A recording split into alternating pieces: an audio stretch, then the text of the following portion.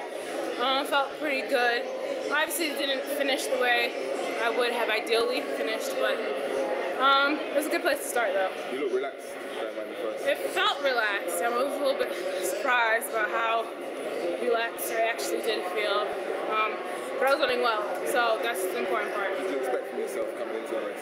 I didn't have any expectations coming into the race. That's one thing that I wanted to change about this year, not having any expectations, just focus on executing my race and competing and being smart. So.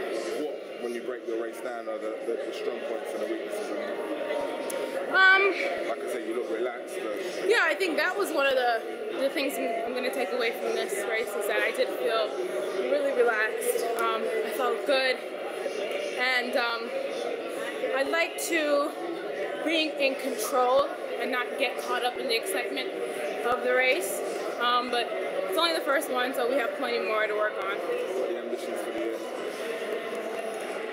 PB, Olympic finals, you name it, I got it. A lot of stuff on the way, but I have a lot of work to do, and I've done a lot of work.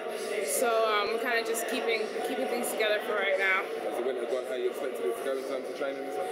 Yeah, better than expected. I've tried some new training, so I kind of don't really have anything to base off of. Can't base it off of last year because I didn't really do those things last year, so it's all kind of new to me. What's next? What's your next?